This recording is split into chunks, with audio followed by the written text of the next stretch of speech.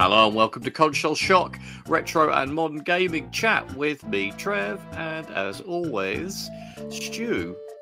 How's it going, Stu? Trev. Hey, Trev. How you doing? Good. Good. That was quite an energetic beginning there. Yeah. No. Things are good. The weather's turned nice. Right, isn't it? Yeah.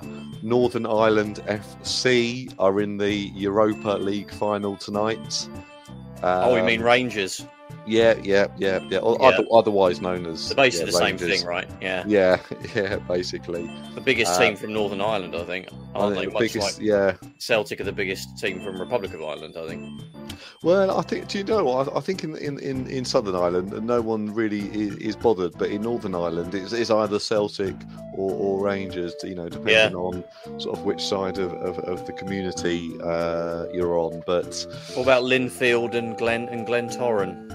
Well, because I went to see Glenavon versus Linfield at Windsor Park a good few years ago, and that was it was quite interesting because going into Windsor Park, you have to walk through this tunnel of sort of metal tunnel covered in like some kind of what's it called, barbed wire. Yeah. So, and to stop people sort of throwing stuff at you, but I think that's more for the sort of the Northern Ireland games. So, turn up in a Republic of Ireland shirt, but hey, what's up, guys? Hey guys, we're all the same, right? Hey, I've got the shirt, and that'd be that wouldn't be good. There'll be difficulties for that person. I imagine it would. It's a nice ground, Windsor Park, actually. And they've rebuilt it, haven't they, in the last few years? Well, I mean, I went when there was a stand on one side, and then there was a stand on another side, and then the two other sides were like building sites. So they were building it all then. But I'll be honest with you, it's I don't want to degrade Northern Irish, or the Irish Premier League or whatever it's called. But it's it's like National League level sort of attendances and football, and it's no different in the south, really. They're like League Two, really sort of sized teams. Exactly. But there must have been a couple of thousand people there, but in a stadium which holds sort of 26,000 or whatever it is, so it does sort of take away a little bit from the atmosphere. But you should read a book. This is going to be a great intro for everybody listening who wants to hear about video games. But there's a book called I think it's called, I actually read it donkeys years ago, called There's Always One, and it's about this English dude who supports Northern Ireland. He's got no family connections to the country at all. I can't remember what his story was, why he started supporting them. But he literally, over the course of 10 years, he chronicled going to every Northern Ireland game, home and away, from 1995 to 2005. And sometimes he was literally the only fan, so they would let him go on the team bus to the games and all that stuff. It's really funny, really, really cool, very heartwarming book. I'm gonna, as soon as we end this podcast, I'm gonna go and get that off Amazon. You can still get it. It's like there's always one, it's called, and it's really cool. He watched every game in that 10-year spell, 95 2005. So I mean, it's cool. They seem to have my uncle and my cousin went to France for, I want to say, the Euro 2016. 2016 when Northern Ireland got in. And it looked like an amazing sort of party atmosphere, and I think they went to the 3 group games, and they were on the front of the newspapers and stuff, and getting in on the sectarian chanting and all that heartwarming stuff. Doing a bit of that, but it's all. I'll be honest, I went I watched the games for that one. I went to an Irish pub in London, and they were the home of the London Northern Irish Football Fan Club or something. And I'll be honest with you, they actually, it was all very, very good humoured, and there wasn't really anything that I would have classed. Actually, that's all. I feel a little bit uncomfortable Yeah, Sort of, yeah, yeah. you know. I mean, I'm exaggerating and kind of taking the mick a bit, but Oh as no, someone I'm, whose family is yeah, someone whose family is from a big chunk of my family's from the Republic of Ireland. My mum's Irish. I actually, I'm not religious, so I haven't got that baggage. I don't support Rangers or Celtic, particularly. Well, so if Northern Ireland are in a tournament, I'll be quite happy to support them, and hope they do well. That tournament, Ireland and Northern Ireland are in the same tournament. I was watching both both teams and hoping that they do well. So yeah, to me, I'm quite happy for both of them to do well. I know there's some people that absolutely love one, hate the other. There's probably plenty of Irish people from both sides that probably are quite happy to support both. But yeah, 100%. And I don't want to tell people how their attitude should be, but well, no. And it's not related to video games, but in recent Northern Ireland elections, the party that got the biggest rise in votes was the Alliance Party, and they're not on the party, the religious lines, which traditionally they always have been. I think it's a bit distasteful now, isn't it, when people allude to all that stuff, Yeah, where the troubles kind of originate. Yeah, exactly. I think you've got to move on with the times, and the fact that one's a slightly different religion to the other, and what a great way to start the podcast, though. Yeah, about video games. Well, you know what? Northern Ireland are in loads of video games. They are, yes, FIFA, yes. Pro Evolution Soccer. I used to really enjoy playing as Northern Ireland in ISS 64 because they're one of the weaker sort of teams. So I used to really enjoy playing as them to try and win like the World Cup and all that because it just gave you that extra bit of challenge. So yeah, I used to always try and play as them in because Republic of Ireland were always a bit better in stats, so it wasn't as fun as to sort of do that. And now this isn't a joke, but I did. I bought FIFA 18 on the Switch, and I did a couple of seasons as Charlton for the same reason. I don't even do that. And it was sort of quite the career mode. Yeah, the career mode, or played a season or something. Was it as like the whole? Did you play as the whole team? Did you do the you have your own little dude that you? No. You played as the whole team, so it's like a normal match. Yeah. I got a bit disappointed at the end of the season. It was and now I didn't get promoted, even though I'd won the season. Fan, yeah. Yeah, I just. But anyway, talking about football games, what do you think about FIFA losing the name or giving up the name FIFA and changing to EA Sports FC or something like that? I can't remember what it is. I mean, I thought I agree with them. I don't think the FIFA name really means that much. I mean, it originated from the fact that it was Canadians developing this game, and they were like, "Oh, who's what the NFL? American football's got the NFL, basketball's got the NBA. So what has football got?" There's got to be like an overarching company or organization. They thought, oh, it's FIFA, isn't it? It's FIFA. Not really understanding that that's for international football, really. And there's leagues throughout the world that have their own governing bodies. I mean, FIFA is the top of the food chain with all of that. But everyone knew who FIFA were. So it probably did make sense to have them as the name. Yeah. But yeah, that's why they had it originally. But yeah, now it doesn't really... I mean, people don't buy it to play as the international teams, do they? They're kind of a side show. Sometimes I'll do Brazil v Millwall, for a laugh, playing as Brazil. It's like, it's really about whatever league the people care about. Obviously in this country, people go nuts playing Premier League teams and Football League. Other countries, it'll be their own league. To be honest, it might serve them better just to be called after the league of the country. I know that's a big logistical thing to have to deal with. But yeah, I mean, EA Sports FC sounds a bit stupid. I know it's from Ultimate Team. I think it sounds stupid. I couldn't, if it was me, like I said, I would probably tell them you should just use the name of the EA Premier League Soccer or something, EA La Liga, just something that'll be instantly like, oh, that's clearly for my league. Not me. EA Sports FC. That sounds like some weird managerial, cartoony game. But yeah, that's what I think. I mean, I don't think it sounds quite right, but I think we'll get used to it. And Yeah. I mean, I remember when FIFA started all those years ago, and I was disappointed it wasn't called CONCACAF. Yeah, yeah. CONCACAF What an 92. area that is. Yeah. All those fantastic teams in that region. That's what I thought it should have been called. And Yeah, just have CONCACAF. those teams, just have USA, Yeah, Mexico, USA, Canada. Mexico, and Jamaica. Might have been a Is it? difficult ask in 1993 when those teams were fairly well, apart from Mexico, were quite good, weren't they? Even in those days, but yeah. Yeah. So, I mean, I think we'll just get used to it. It'll be GM Vauxhall Conference Soccer. GM Beezer Homes. 93. Beezer Homes. Yeah. the Beezer Homes FC. Some great references that will really resonate with our core listener base there. Yeah. What was that one you were saying? The Scaffold.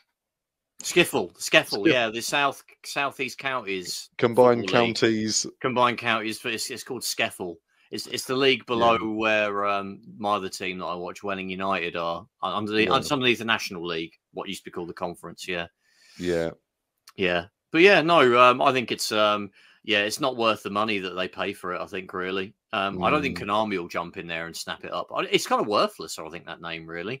You can obviously pick it up for your World Cup when you have a World Cup game. I don't know what that means for the World Cup game.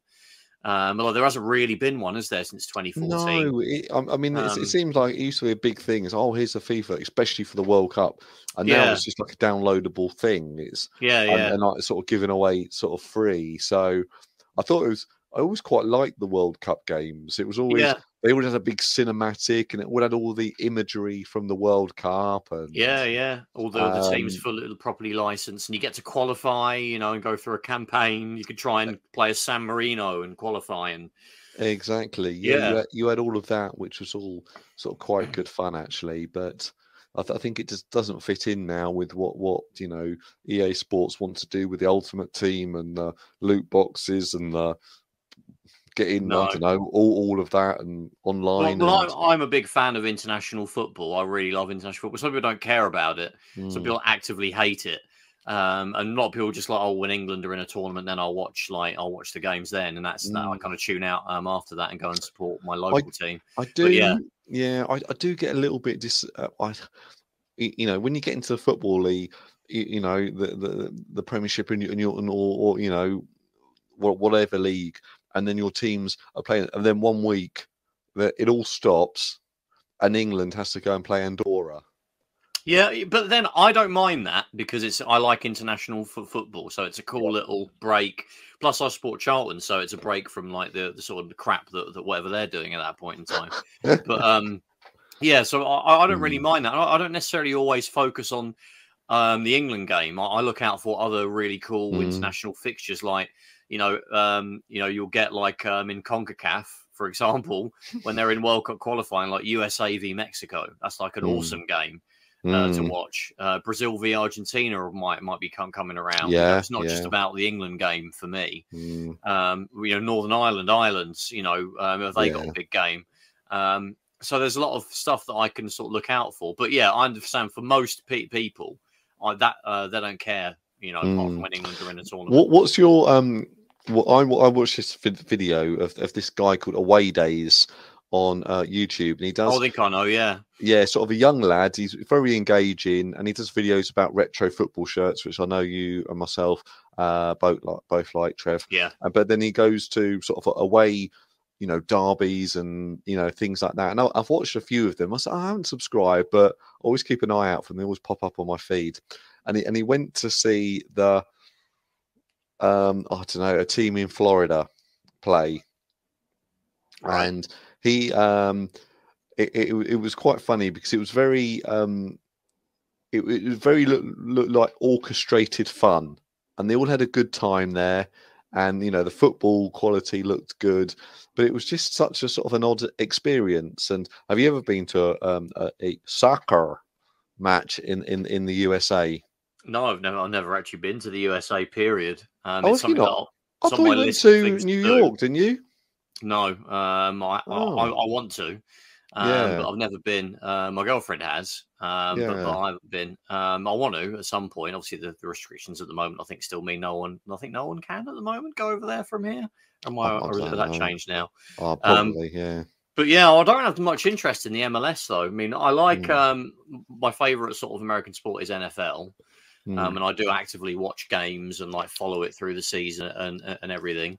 So if I was going to go over there, it'd be to watch that. You know, I probably wouldn't. But like, yeah, you know what? If I was in New York and I couldn't get a ticket to like the Giants or the Jets, the two NFL teams, people that don't know, I probably would go and try and maybe watch like, you know, an MLS game but to be honest, it probably would be more likely I'd try and watch a basketball game or ice hockey, a sport that I wouldn't really be able to see to that high level. You know, I watch football all the time, so.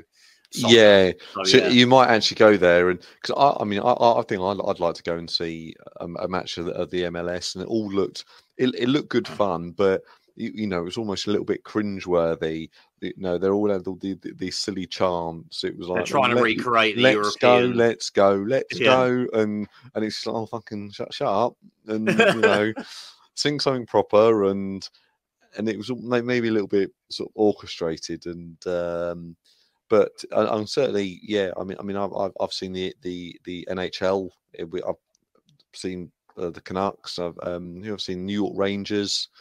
And that was, I'm not seen the Islanders, and I saw the LA Clippers. Oh right, that was good. Basketball. I've only seen NFL in London, and I saw in the baseball. I saw the Blue Jays. Yeah, I do like to catch these things when they come over. I mean, I've been to a lot of the NFL games in London. I haven't been for a few years, but I want to go this year if I can get a ticket, which I probably can't, but I'll try. And because the Giants are in one of the games, so I kind of like the New York teams generally in sort of American sports. And yeah, I've seen basketball in London. I saw one of the London games a few years ago. The Raptors v someone, can't remember who, but that was cool. The baseball, I know, is coming back next year. So I quite like baseball, so I'd like to go and see that. But yeah, no, it's well, give me a shout about the baseball anyway. That'd be good. I will, yes. I'll be up for that. Yeah. Anyway, people want to know about what I've been playing this week.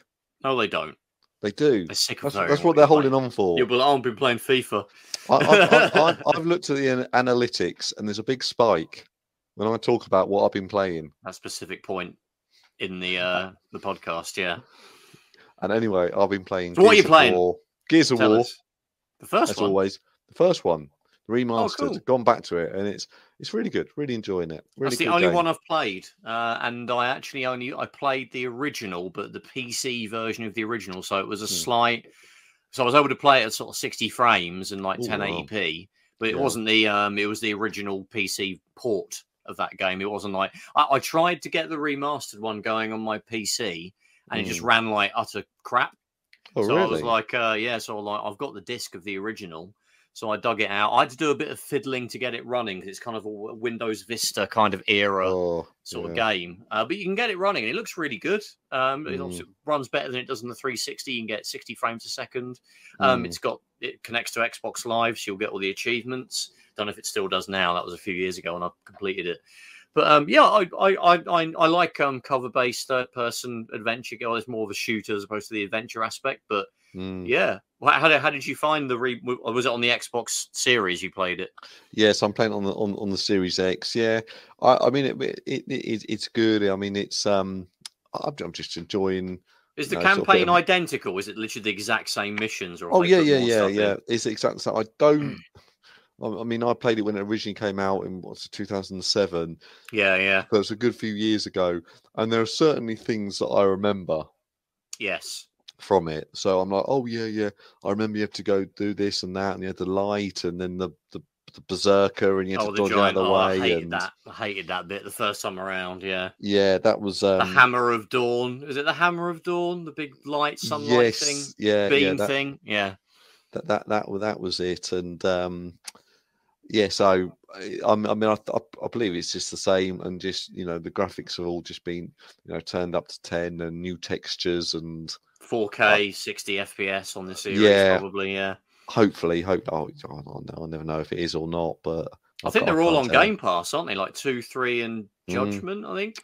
Yeah, they're all Microsoft games, so they'll all be on there. Yeah. Yeah. You know what? I completed the first one and I enjoyed it, but I didn't really get a big craving immediately after that to go and play the second one. It's on my list to do 2 and 3. I mean, they're good. They're games you can just like over a weekend. You spend 10 hours and you can just power through the. If you're not looking to get all the achievements and 100% it, you just want to get through the campaign, you can do them in a nice, sort of 10, 12 hour session. So I might try and do it, but some games just grab me, some don't. I mean, it kind of half grabbed me, like Dead Space. Like I talked about it loads recently. That completely grabbed me, and I actually wanted to play the second one straight after the first, and I'm nearly finished the third one now. I need to get back on that actually, but yeah, Gears of War kind of not so much, but yeah, it's good. It's good. Probably would. I think PCs and a decent gaming PC would probably be able to run the Ultimate Edition fairly well. But to be honest, if you've got an Xbox One X, at least, that'll play it. Probably run fine anyway. Exactly. And I think it's like £2 in CX if you actually want the disc version. Oh yeah. So it costs absolutely nothing. And for what I think is a very good game. So, but what have you been playing this week other than FIFA or EA Sports FC? I actually last night I played mainly old stuff lately. I dug out my Super Famicom and actually popped it back in my telly. I sort of said previously that I don't have my big setup anymore where everything is plugged in and ready to go. I just have my one sort of retro console that I'm focused on that particular time. I started off the week on the Saturn. Oh yeah, so I've got the Satiator, so I've got access to basically the entire library. I want that. Is that the one you just plug in the back? Yeah, it goes in the video CD sort of expansion, and it's great. But the problem with that though, Trev, I've got a video CD card, so I won't be able to watch movies. Well, you don't have to get that. You could just get a Fenrir or get an optical drive replacement. But the problem with that is I've got discs that I want to play. It is great though. So I've been playing a lot of that. Mega Man X3 was probably the last Saturn game I played. And then I dug out the Super Famicom. Just last night, just had a run through a bunch of games. Played Mega Man X, the first one. Oh yeah. For a little bit. Then I actually started playing Arkanoid Do It Again, which is like the second Arkanoid game. It's actually, even though it's a very basic kind of Breakout clone, it's really addictive. I really enjoyed that. I didn't even know there was a Super Nintendo Arkanoid until I sort of saw it in my list of games in my EverDrive, my SD to SNES. Played a bit of Doom, bit of Mario All Stars. Just bounced around on Super Famicom. Really. So, when was the last time you played Super Nintendo? I think it's been quite a long time. I think probably in reality, its latest was on the Switch on the online service. But actually getting my Super, I've got a Super Nintendo, but it has been sort of modded to play the Japanese games. It has been a long while, but I think I've got to go. Yeah, I've got to set it up again soon. Yeah. I mean, I've got a PAL Super Nintendo, but it's not modded, so it's horrendous, like 50 hertz sort of stuff. So my Super Famicoms are dirt cheap. I think the one I use I got from Japan, and it cost about 60 quid, including post, in the box. In good nick. Yeah, Trev, if you ever go to Japan, it is ridiculous. It's got to be one of the most common ones there, I would say. There's just, you go into a shop and I really wasn't searching for them, but there was piles of Super Nintendos, all wrapped in, vacuum packed with all the bits, and the equivalent of like 20 quid or something. Yeah. And it's like, oh wow, I'll have one of those. And there was like games for like 140 yen, which is like less than £1.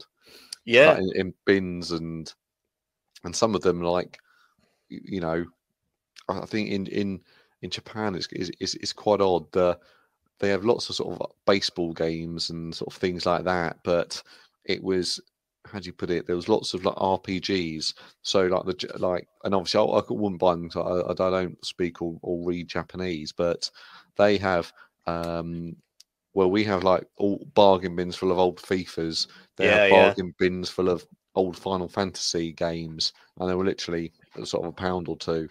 Selling them to us mugs like us on eBay for triple the price of exactly, what you get in those easily. shops. Yeah. Yeah. It's yeah. I mean, you'll go into CEX and to get like an unboxed Super Nintendo, they're about 110 quid or something. I'm just like, just go on eBay and get a Super Famicom from Japan for half that. You know, and they tend to look after their stuff better than we do. So you put it get in a box and everything, and it won't be yellowed and everything. So definitely the way I'd recommend it. And if you get yourself a flash cart, you know, and actually a lot of random weird power adapters work perfectly with the Super Famicom, like the Mega Drive.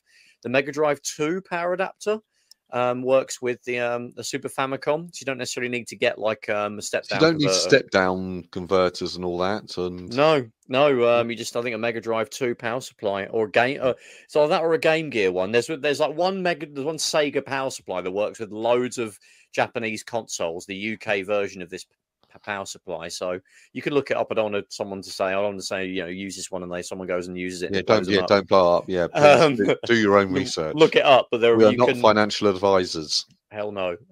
But you might have one knocking around already from your Mega Drive or your Game Gear or whatever that might actually work. So you can give that a go. But talking of Nintendo, we do want to focus on one thing, as we're saying 26 minutes in. And that's one particular series that is extremely famous. But, you know, we have a unique perspective on it, perhaps, coming from the UK. And that's Mario or Mario. I don't really know what the right pronunciation is. I think I hear both on the interwebs, so I'm just going to roll with whatever we want to use personally. But yeah, the Super Mario series. Obviously, you know, we know it started officially. He appeared in Donkey Kong in 1981. Then we got to Mario Bros. A couple of years after that, which is, you know, just them in that, you know, knocking turtles off the screen and using power ups and things coming out of pipes. And then we got to Super Mario Bros. On the NES in 1985. So, I mean, what was your first experience with Super Mario games in that series? Well, I mean, it was Super Mario Brothers on the NES, and then I do remember it before that. But then, to me, it was just like a little character. It was just a character, what you're controlling. Yeah. But it's really sort of Super Mario Brothers. I mean, it was, you know, thinking back, it was, you know, that game had sort of so much sort of depth and you know, longevity and all the warp zones and everything like that. It was really sort of quite an iconic sort of game, and everyone knows that, and it's been re-released a million times. But it's still, you know, one of the sort of the best gaming experiences ever. Yeah, I would say it defined the platform genre, really. You know, that we still, you know, have, that still goes strong to this day. Yeah, definitely. So I mean, was that so you say it was a NES. Obviously, we know the NES wasn't hugely popular in the UK. So what scenario was that? Was that a friend who happened to have a NES, or was it your own? I don't know. I do know. It was more the they used to have it in Dixon's, and they had to use the 12 or 8 cartridge thing, and you could play it for, you know, 90 seconds or however long it was. I remember those units, and you know, so actually I was like, oh wow, that looks really good. And it was, but I can never justify it because a NES was, you know, £150, and every game was £40 or £50. So would you say this was around like 1988, not 89, 90? Exactly. Or maybe a little bit before that, to be honest. So I went down the route of going, oh, I want to play Mario. Okay, right. Everyone had a Game Boy. And then, you know, the first game I got was Mario Land. And it was, you know, I remember sort of great memories from playing that. And that was really sort of my sort of best experience, you know, with the Mario games was Mario Land and that to me that was just as good, if not better, than, you know, Super Mario Brothers on the NES. Yeah, that's actually very similar for me as well. obviously we know that Nintendo's history in the UK is a bit different to the rest of the world. I think we said, a lot before that really the first popular Nintendo system in this country was the Game Boy. Really. So I think my first, I remember like as a young kid, before I even really played the games, I remember the Super Mario Brothers Super Show cartoon used to be on, I think, on Channel 4 in the UK. And I remember watching that, and I was aware that was kind of in my very early days of becoming aware of video games being a thing. So I was probably like 6, 7 years old, maybe slightly younger than that. So there was that. I remember that being my first sort of thing that introduced me to the character. And probably in terms of the games, it was really like, I remember playing a Game Boy for the first time and wanting one. And around the same time, I remember Nintendo released a sticker album in the UK. I think Merlin, actually, the guys who do the Premier League stickers, they got the rights and they released a Nintendo sticker album. This is around 91, 92. I remember picking up that sticker album. And that actually taught me a lot about the sort of the big Nintendo franchises, because they all had a little section in this sticker album. I think all 3 Mario games are in there, because I think they'd all by that time had all been released. Obviously, we got them a fair bit later than the US and Japan. I think we got Mario 3 in like late 91. I think, nearly 3 years after after Japan, which is kind of crazy to think. And the SNES hadn't come out at that point. It was just the Game Boy and the NES. So then it had a Super Mario Land section in there, and loads of other oddball Nintendo games that are out in the UK, like Alleyway and Solar Striker and Baseball, and Zelda 1 and 2 are in there as well. And obviously getting into the magazines at that point. This is all before I owned a Nintendo system, and then I think playing my mate's Game Boy. He had the Game Boy. I think it came out in the UK. Was it around the end of 90, or was it 91 that we got it in the UK? Well, the Game Boy. Yeah, I think I'm actually. I think I was at primary. Show my age here. I was at primary school, so I think it was in the 80s. It was. So it came out in Japan in 89 and America in 89. We got it September 28th, 90. Oh. So yeah, we got it less than just over a year after America. So yeah, it would have been around 91, I think, maybe going into 92 that I actually played one, and I think I played Mario Land, and I just loved the how playing a platform game. It was just a really enjoyable experience. So yeah, Mario Land, and then I got a Game Boy, Christmas 92.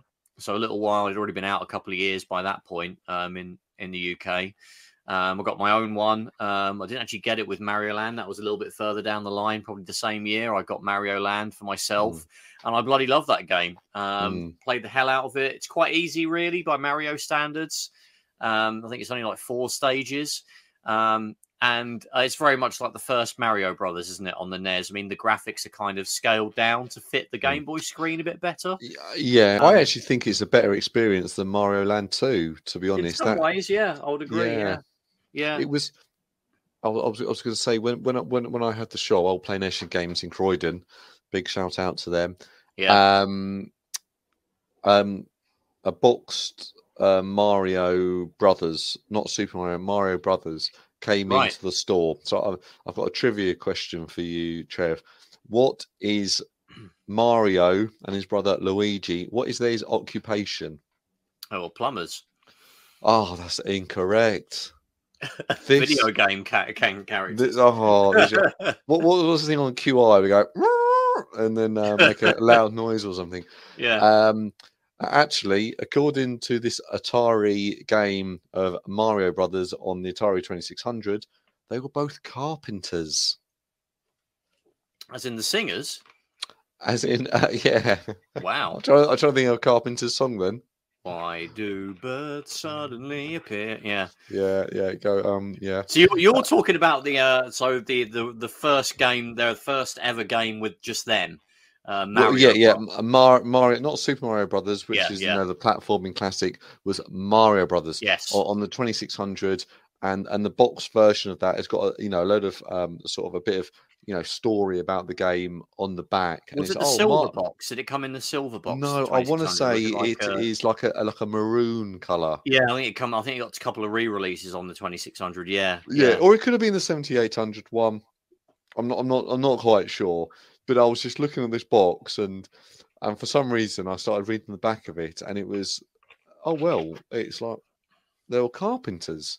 Well, no, the backstory was a bit vague in those days. Yeah, they're plumbers, and it was Atari that probably wrote that as well. Yeah, not Nintendo. Exactly. So they were probably like, this is another game. What were they? Carpenters. Yeah, that was it. Yeah, that's what they. Yeah, we can't quite translate this from Japanese properly, and It's an interesting point, that second generation of consoles. We have an entire episode dedicated to that, just for anybody who might want to go back. Obviously those there were licensed Nintendo games on the 2600 and the Coleco and the Intellivision. Donkey Kong, which is kind of famous. I had Donkey Kong on the Spectrum. Yeah, exactly. Yeah, probably Mario Bros might have come out on like Commodore 64. Might have done. Spectrum. Yeah. I mean, they weren't like Nintendo didn't have a system in certainly not in Europe and other states. Maybe the Famicom had come out already by that point in Japan, but that was the only sort of experience of those characters we would have had, in the early 80s. But yeah, I mean, going into sort of personal experience, there was obviously that first Game Boy game. I do remember playing Super Mario Land 2. Which is actually one of my favorite Game Boy games. Might even be my favorite. But your point about the graphics, obviously, they tried to stylize them more like Super Mario World. Really, that's right. Yeah. Which is kind of impressive for a Game Boy to be able to pump out something that looks pretty good for close to Mario World. Oh yeah, it's a great game. Yeah, again, a really good game. First appearance of Wario as well. In that game is who's the villain. But yeah, obviously everything is all the sprites are quite large and take up a lot of the screen, so it feels a little bit more claustrophobic, but it's also quite easy. There's a really good save function in that game, but a really fun. If you want to play a Mario game, you don't want to be hitting your head against the wall with some of the difficulty of the later games. The two Game Boy, there's Mario Land 3, isn't there? But it isn't actually Mario that you play as; it's Wario. But those first two Mario games are great, just a casual, playing. Of Mario games. And I remember I traded in my Game Boy for a NES a couple of years down the line. So we're looking at literally the death throes of the NES, like 93, 94 time when I got it. And I remember I got the bundle that came with brand new it was. I traded it in like a local video game rental shop. They would have some brand new sort of consoles they would also sell. And this is when Nintendo was selling the NES, sort of the last bits of stock they had for 30 quid. I remember that. Yeah, and I thought, I wish I had one and just kept it in mint condition. But I don't think they marketed it well. I don't remember really seeing big adverts for get a NES. It's only 30 quid now. Yeah, I remember seeing it in Boots the chemist. Yeah. And that was where, and I thought, I've got the money, and should I buy that? And I thought, oh no, I don't know why I didn't. But well, you don't think these are going to be valuable later on? No, it's always. I mean, there was, at that time, there was such huge leaps in every generation of video games. It was like, you don't want to play that anymore. But you would drop the old one like a dirty rag, really, wouldn't you? In those days, yeah. But I wanted to quickly mention, Trev, was when Super Mario Brothers 3 came out. And I remember at school, again, potentially, I think I was at primary school, and it was such a big deal when this game came out because I felt like there's loads of advertising. There was sort of cartoons about it. And I remember going into, again, Boots the Chemist. That's where I bought all my video games from in Dover in Kent. And it was there was a whole sort of drop of a whole section with just Mario Brothers 3, and I think it was something like $49.99 or $59.99, and I was just like, oh wow, like that. It must be. It's so expensive. It must be good, and of course it was a classic game. But again, games on the Spectrum cost $2.99, and the Amiga, potentially was coming through at that time as well. And but I'd love to have that back in the day. I mean, there wasn't anything like those games on, like Mario 3 especially was so polished and so incredible. I mean, you had awful Euro platform, and obviously they weren't awful to us at the time, but like Super Frog and Zool. Mario 3 just takes a giant dump on them.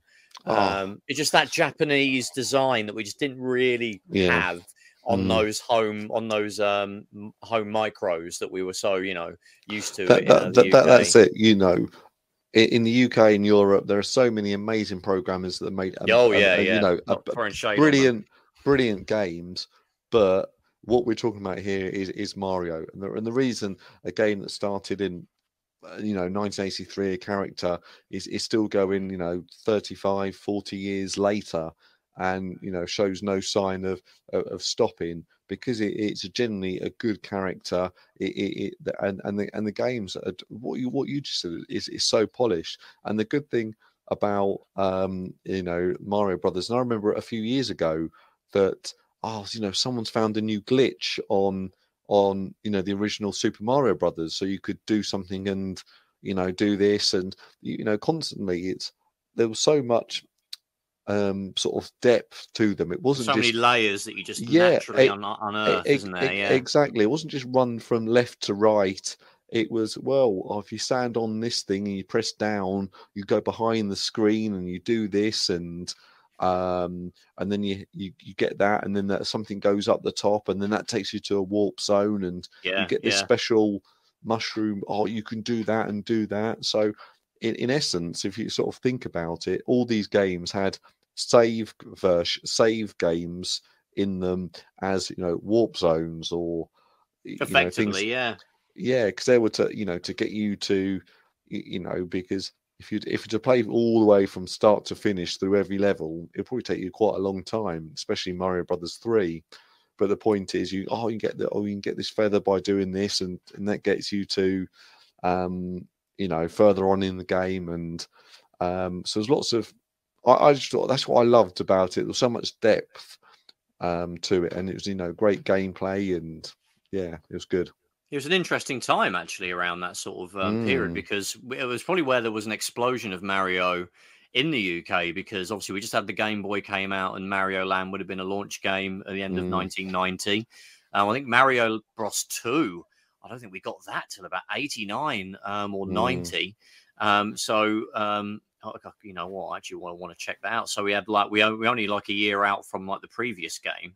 In fact, I can tell you it came out 1989 in Europe. So yeah, we had Mario Bros 2 on the NES 89, Mario Land in 90, then 91 we got Mario 3, and then 92 the Super Nintendo came out with Mario World. So that was in April 92. So you might not have even have completed Mario Bros if you got it on launch day and were chipping away at it, unless you sort of absolutely steamrolled it, which I certainly wouldn't be able to do as a kid in those days. And as you can't really save without using warp zones, you might not have finished it by the time the next huge mainline Mario game came out in the UK. So from 88 to 92, we got some of the most incredible, absolute classic Mario games. And sort of going back to when I actually managed to get a hold of the first Super Mario Brothers. I traded my Game Boy for a NES, and it came with the original Super Mario Brothers, and that game was just amazing. I absolutely just lost myself in that game. It felt like having had Mario Land as my first experience. It was like that was blown up onto a big screen with 10 times the amount of levels and depth, even though it's several years older. Really, sort of 3 years, 4 years older. It felt like a big leap from what I was used to on the Game Boy. So that was a great experience playing that first game. I love it to this day still. And I think it was, I don't think I really got to play the others, like Mario 2 and 3 and World. I didn't have a Super Nintendo back in the day. I had a Mega Drive. So obviously Sonic, I was all about that. I didn't really get into those until I think I traded my NES for a Mega Drive. That's how I got to the Mega Drive. And I remember I got a NES later on, in about 90, 97, 98, because I just wanted to get one again, and they were dirt cheap, so I grabbed one from a local secondhand shop with a big bundle of cartridges, and one of them was Mario 3. That's when I really got to play Mario 3. I think I might have done it in bits on mates that had Mario All-Stars on the SNES. I think I played it in short little bursts around friends' houses, but that was when I really got to play Mario 3, and I absolutely love that game. And it's still my probably favorite 2D Mario game. I know people tend to just argue over that and Mario World, but I think 3 is probably my favorite, and that's an I think game. 1 and 3. You know, 1 is obviously it's such a huge sort of bit of a classic sort of game, and you can pick holes in it. Of course, you can now with hindsight, and but I never liked Super Mario Brothers 2. That always felt, and we knew later on it was a different game that was sort of reskinned as a Mario game. And that always felt like, oh, you've got to do this and have a mushroom and bury them, and it didn't quite feel right to me. And whether or not, I don't know the backstory. Was it made by Nintendo, the same team, but just under a different name, and then turned into? I'm not quite sure. Oh, it was Doki Doki Panic was what it was originally. Completely different characters. I think it was still made by Shigeru Miyamoto, but it was a completely different game originally. So for me, that never felt quite right. But then when Mario Brothers 3 came out, that sort of almost had the magic of the original one. But one game we haven't talked about from this series, and it sort of relates sort of back what we said earlier, was the original Mario Brothers 2, or as we call it, Mario Brothers The Lost Levels. And that was, I mean, it sort of blows my mind that somehow Nintendo thought, oh well, this Mario Brothers 2, or it's somehow a little bit too difficult, or that won't sell in the West. And it came out obviously years later, but I mean, I've played it recently. It's rock hard. It really is. Very cheap as well. Lots of like poison mushrooms and like annoying physics effects like wind effects and things like that. It's not very enjoyable. If you're an absolute hardcore Mario fan and you like the original Super Mario Brothers, you'll probably find some enjoyment in it. But if you don't want to be hitting your head against a brick wall constantly, I mean, Mario Brothers 1 isn't particularly easy.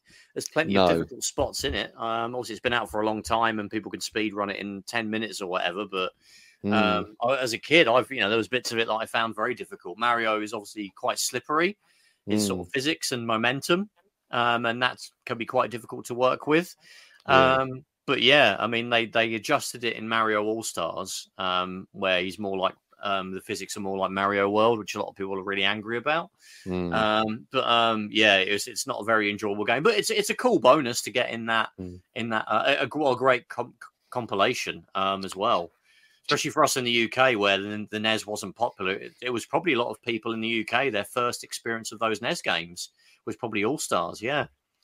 And that's the way a lot of people sort of played it. But talking about the original Mario, there was, I don't know if you know, I always talk about in Carl Jobst on YouTube. He talks, he does lots of things about speed running, similar as Summoning Salt. So it might have been Summoning Salt that did this, or... Anyway, Carl Jobst. But either way, the point is, there was this video that there was some sort of channel in South America where it's like Watch Mojo or something. It's just they just release 20 videos a day. Some of them go viral, whatever. And there was this guy on there, and he was going, "Oh, I'm gonna complete. I'm a speedrunner on Mario." So he sat there. And he was, drinking a can of Coke, as I am now, having a slice of pizza and playing Mario, or pretending to play it. And so he completes it in like 9 minutes 50, whatever the record is. He's very close to it or whatever. Yeah. And then the person who actually did this, called him out, and then he was saying that he got loads of abuse from people saying, "Oh, you've copied that that Spanish guy, that South American guy, that's his." Oh, right. And it's an amazing game for doing sort of speed runs in. So it just shows that people are still playing it sort of today, 30 odd years later, and speaks volumes about it. Yeah, I mean, I think when it came out on the Switch as part of the Nintendo Switch Online, I think I did a little run through of it. Took me about 45 minutes, I think, not using the warp zones, just going through each level. Oh, wow. And I think actually I made a point of going through. Actually, no, I didn't. I actually played it on my actual NES. I played through it on my actual NES using an Everdrive. Yeah. It took me about 3/4 of an hour to go through it from beginning to end. And I did the same with Mario 2 and 3 and went through the whole series a few years ago. Also, the other games, take considerably longer because they're much bigger. But yeah, I mean, that just goes to show how that community's developed. And I mean, going back to sort of classic Mario games and what it was like when we first experienced them, I'd probably say probably the biggest sort of like the most incredible experience playing a Mario game, I think, was probably Super Mario 64 for me. Yeah, I never. I mean, what one we haven't sort of talked about is Mario Brothers, Super Mario World. Yes, and yes. I remember when that came out, or I remember seeing it in magazines, Meme Machines, and it was like, oh, Super Mario Brothers 4. It was called originally Super Mario Brothers 4. I think in Japan it was called Super Mario Brothers 4. Yeah. Super Mario. Yeah, exactly. But it never had that title in the West. But for me, it was, again, I loved the map, and I loved, you went over here and you could save it, and there's all different ways of finding things. You had all those sort of the power pills and stuff, ghost houses, and and the music from there. It was always such a sort of great experience. And I remember, maybe I was a little bit older, I always thought Super Mario 64 was a little bit didn't quite like the controls, didn't quite like this, didn't quite like that, and it sort of lost its charm a bit. Yeah. And I didn't like it, and I'm not taking anything away from it. That's just my opinion, and I appreciate it's a good game and it's very innovative, but didn't quite enjoy it. Well, you're basically wrong. I'll tell you why a bit later. But why am I wrong, Trev? Why? Oh, well, yeah. We'll go there. But with regard to Mario World, yeah, I never had a Super Nintendo. I had a 60-bit console. I was the Mega Drive, and then I basically was like Amiga alongside that. I remember playing it a few times around a mate's house. It didn't massively bowl me over. Probably because I thought it was quite similar to the other games. I don't know what really would have bowled me over. And it's only really in recent years. I think I played it. I think I went through it again on Switch Online for the first time. I think for over like the decades, I think I've dipped in and out of it and got X amount of levels in without really and then abandoning it and then coming back. I actually sat down as part of that little spree I went through of going through all the classic platformers. I went through it and I really enjoyed it. And I think some of the mechanics of Yoshi and like the cape feather I didn't really get when I played it in little short bursts, and they kind of clicked that time that I played it on a Switch Online, and I really enjoyed it. So now I have an appreciation for Mario World. I mean, it's not the best looking Super Nintendo game. It probably was for a few months when it came out, and then other games kind of superseded it probably quite quickly. I mean, Super Mario Bros. 3 doesn't look that much worse than it, really. I think with Super Mario World, it had, I think you can look at it and it's got a real, real charm to it, and a real sort of fluidity. But then you look at other games, I don't know, sort of Castlevanias and Contra it's got much better effects, it's got much better this, it's got big much better screen that. filling like bad guys and Exactly. But then I loved the way that Super Mario World looked. And so I appreciate it now, and even the little animations of Mario's hat sort of flipping up a tiny bit when he's coming down from a jump, all of that kind of cool stuff. And obviously the map, like you say, the different paths you can take. You can cut out, you know, dozens of levels in theory to get to the end. And actually, but I actually prefer Yoshi's Island. I really like Yoshi's Island. In a weird way, it's a lot more basic. It's quite straightforward. You're just linearly going through each kind of sub-level course. And then to get to the castle at the end, or there's a sub-castle, and then another few, and then a castle. It's quite straightforward and linear. I kind of like that. As I'm getting older, I'm finding a bit more, my brain is just getting crapper and crapper at being good at like tolerating games where I'm being asked to go here, there, and everywhere. So, and obviously graphically, it looks incredible. The Super FX chip does a bunch of cool stuff. It's just a really cool platform game. Like, you know, the mechanics are really like unique. Obviously, they've been done to death in subsequent Yoshi games, but at the time, that was unique. Of, you know, you don't really die unless you fall down a hole or if you lose baby Mario. You can kind of take hits from bad guys ad infinitum as long as you can get Mario back at the end of it. But that doesn't make it easy. I always felt that. I mean, I like the way it looked, but then I was like, Super Mario World was so good. I wanted more of that, and I felt I was given something else.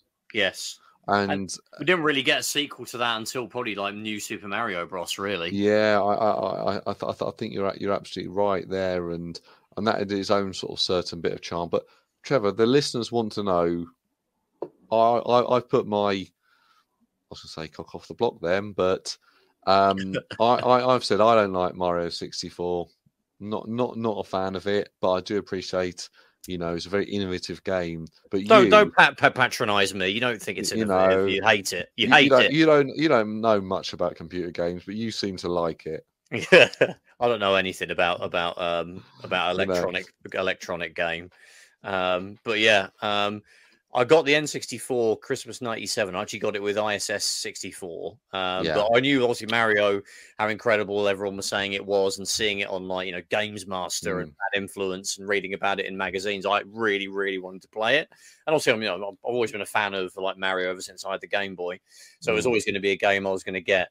And yeah, I think I borrowed it off someone. I think someone wanted to play ISS 64. And they had Mario, so I was like, okay, we'll do a little swapsy for a while. And God, yeah, it just blew me away. Just that first bit when there was nothing like it at the time. Just that first bit outside the castle, you could just mess around, like climbing trees and doing all the different jumps and like go swimming, and that amount of freedom was just kind of mind blowing and kind of overwhelming. And Mario can obviously, you know, it's compared to today, like, it's clunky, but to be able to control him and go in any direction, and it felt fairly fluid. Like, it took some getting used to with the analog stick. Eventually, you get used to it. And I just went down. I ended up completing it. Nearly got. I don't think I got all 120 stars. I think I ended up literally on about 119 on that original playthrough. So nearly had all of them, but just the way you progress through the castle, you opened up newer bits, which is really addicting. The actual courses were amazing as well. They were so different from each other. There was ones that are under the sea, some that were like took place inside a clock, others that took place in a desert, one that took place just in a hilly sort of, you know, first level of any Mario game type setup. It wasn't just a straight up get to the end. There was loads of little mini like missions in each. It wasn't just run to the end. It was like, you know, rescue the baby penguin and take it back to the mother. You know, all these quirky little things. So it was just a completely new way of playing a Mario game that was so immersive. And yeah, it was just the controls, the freedom, being able to go anywhere. I mean, I just used to enjoy like that first stage where you'd end up on like the hilltop, but just looking down and just seeing how big the level was and how I could run off into that hill off in the far distance. Obviously now it looks like, you know, it's minuscule compared to Skyrim, you know. Or of course, yeah. But that was just incredible at the time. So yeah, probably I probably would say it's my favorite Mario game. I mean, I think I like Super Mario Odyssey so much because it reminded me a lot of Mario 64. Yeah. Doing the I think Mario Odyssey, smashing game, absolutely brilliant, and it was just so fun. And well, talking about Mario Odyssey, we sort of jumped forward a huge amount, but I think we're both on the same sort of page when we say it was just good fun actually going around and looking for the stars and all the coins or whatever thing they use. Moons, moons, and but they were easy to find. Yeah, they were. Yeah, and they were, but there was lots of them, and they're easy to find. You had to do little fun things, and that was, you know, what I liked about it, and you know, and but actually hearing you sort of describe it as, you know, going to, and I can appreciate how such a game changer it was to be able to have a whole map to yourself. And in reality, you know, it's not Grand Theft Auto 5 or Red Dead Redemption 2 size of map, but you know, before that, you didn't have games where you had a whole map that you could, you know, run around, and you know, you didn't have to follow the story, or you know, it wasn't, you know, just moving forward and the screen pushed behind you. You know, it wasn't that. It was, oh, actually, I want to, you know, practice doing this. I want to see if there's any secrets over here, and you know, that's really where the sort of the magic from, I guess, the sort of the Mario games comes from, really. Yeah, I mean, I would say the closest thing you had on the PlayStation. I mean, there wasn't really like anything on the PlayStation. I mean, we got Croc, but that was after Mario 64 had been announced and released in other territories. Obviously Tomb Raider, but it's still kind of, you're inside tombs, so you're not running around a big huge open meadow, you know, to get to something off in a cliff, you know, a mountain off in the distance. So it's not quite the same. Obviously those games did sort of come out for the PlayStation afterwards, like Spyro and things like that. Spyro, there's an argument that Banjo-Kazooie is actually better than Mario 64. I mean, I really enjoyed that when I first played it, but I think the progression's not as good. You do find yourself wandering around a bit aimlessly, not knowing where to go next. Some people like that. I find that frustrating. So that hasn't aged quite as well as Mario 64, but I guess also, you know, we're going past an hour, so we probably want to look to wrap up. But I guess we'll jump to kind of the more modern games. I was never a fan of Super Mario Sunshine. No. I had it like I picked it up around 2003, 2004. So it was fairly new. And I was really disappointed. I was like, I wanted, like you said about Mario Yoshi's Island, I wanted another Mario World. I wanted another Mario 64. I wanted Mario 64 too. Not like I just found it utterly uncompelling going around like firing water at paint. And the controls were horrific as well to be able to do that. So yeah, it was sometimes. You know what I mean? You want one button for action, one button for jump. Yeah. Where's it fun? Going, you're constantly thinking, I've got to try and load up more water, and you know, shoot stuff. And I mean, if it had auto aim on the water, that it would be completely transform the game. But no, you've got to and also you can have an auto aim by default, but then maybe if you want to be precise, you can zoom in with a button press. But yeah, it was just so difficult to control, and that made some of the boss battles incredibly tedious and frustrating. And I got it on the 3D All Stars. And I tried playing it. I think I got further into it than I ever did back in the day on the GameCube. I mean, it looked incredible. Like the Mario, what looked incredible about it was it looked like the actual pre-rendered artwork that was on the boxes and the marketing of Mario. And to see that in a game looked incredible, but very frustrating. And it was still they've tweaked it and made it a little bit better with the Switch, with the controls, and it's obviously widescreen and 1080p, but it's still very frustrating to play because of that whole getting rid of paint mechanic, you know. I mean that was, I mean, good, they're thinking about other things, but I charming story and everything, and it's unique. But it's not ever going to go down as a classic. And I think you know, they got back on their feet with obviously there's 3D Mario. It seems to be two trends: is the 2D Marios and the 3D Marios. Yeah. So in the 3D one, you had the Mario. What was it called? Mario Galaxy, Super Mario Galaxy. Yes, and those two games on the Wii. I was never a huge fan of the Wii. We talked about that before. So I can't say I played a huge amount of it, but that seemed to have actually a bit of that charm. You know, you're going on to different planets, you're doing this, and then Mario Odyssey was an absolute 10 out of 10 game, and I recommend that to anyone really. Oh yeah, I agree. It's probably the best of the recent Marios. I never got a chance to play Galaxy because I was never into the Wii. I might try it now. It's in that 3D All Stars pack. Yeah, again, I'd recommend it, but it's because it's a Wii game. It's still got awful controls. Yeah. And you're sort of I don't know. It's sometimes you don't want to be waggling your arm around when you sat down on your sofa to play a Mario game necessarily. No, I just want another Mario Odyssey. That's what I want. Which is probably what we'll get next. Yeah, hopefully, and I'll be first in line for that. But as I sort of mentioned, there's the two lines of Mario games. So then they started doing the new Super Mario Brothers games. Yeah, it's kind of a final sort of point, I think. Yeah, I would like to just sort of talk about those. I mean, new Super Mario Bros. on the DS is excellent. It's a really brilliant game. If you're looking to just try like a fairly like classic style, I wouldn't say it's quite have as much depth as Mario World. No. But if you want like a halfway between a modern Mario game and like the classic style new Super Mario Bros., the first one on the DS is a really, really great game. Yeah, it looks really great. The mechanics, there's some additional mechanics that have kind of been borrowed from the 3D Mario games, like leaping off walls and like different kinds of jumps and all that sort of stuff. And you can also collect, there's hidden things to collect in each stage, but it controls really great. Also, you can play it on a 3DS if that's what you've got with the backwards compatibility. You could even go to get it on the Virtual Console on the Wii U.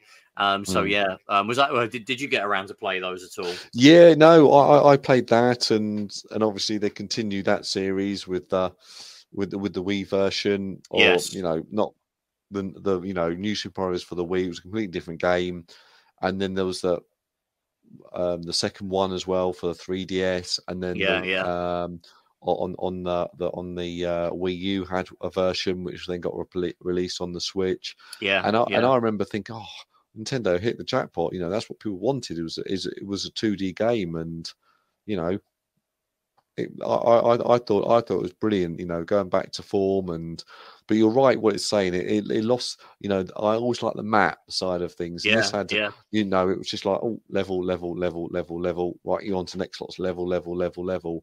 But actually, that's kind of I think what people want now more with the games is to sort of almost follow along and have lots of different challenges, and they haven't got I think the reason for the world was because you couldn't really save them as obviously you can now with the games.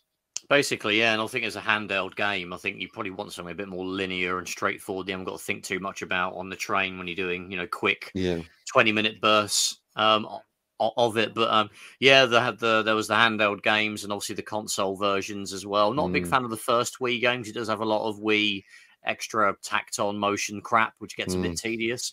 But the Wii U one is great. Quite difficult. Quite a difficult game. It's got a lot of that old school Mario difficulty that the handheld ones didn't. Like New Super Mario Bros. 2 is very easy on the 3DS because you have basically the gimmick is to collect loads of coins. So you just build up so many lives, it's never really an issue. But the Wii U version is really great. Obviously, it come out on the Switch as well. But yeah, I mean, any final thoughts on Mario before we jump off? No. I think we could do another whole episode on all of the spin-offs. You could really, yeah. I think so. Look out for that one. Mario Kart, sports Mario games, Kart, football, baseball, tennis, golf. A lot of them have had their own line of games, in and of themselves as well. Exactly. Super Paper Mario, the RPG series, Yoshi games, more Yoshi games, and all of that. Yeah. Okay. Well, Stu, where can you find us on the interwebs?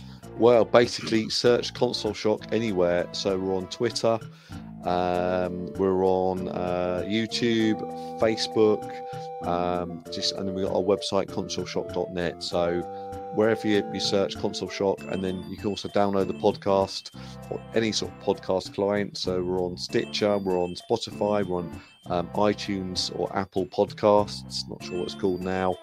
And I think our feed has been picked up by sort of quite a few other sort of podcast clients as well. The podcast catchers. Podcatchers. Well, you can catch us somewhere then for all those various podcast catchers. And thank you, everybody, for listening. As always, we hope you enjoyed the show, and we will catch you in the next one. Take care. Take it easy, guys. Bye-bye.